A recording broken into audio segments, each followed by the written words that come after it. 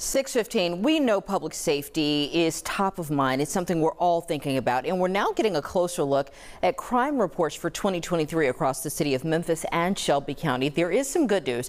In the second half of the year, crime rates trended downward, but crime rates across the board were up compared to 2022. Let's start with that good news. On the chart you're seeing right now on your screen, released by the Shelby County Crime Commission, you can see where numbers start to go down between August and September. It spikes back up in October before going down again in November.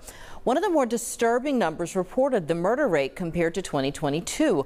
According to the commission, murders were up more than 50% for the city and county. There were almost 1,000 more incidents involving guns in 2023 compared to the previous year. That's the highest reported number in the past several years. And according to the commission, the overall crime rate in Shelby County was up 6% last year. Major crimes up 6.3%, and major property crime increased by almost 16%.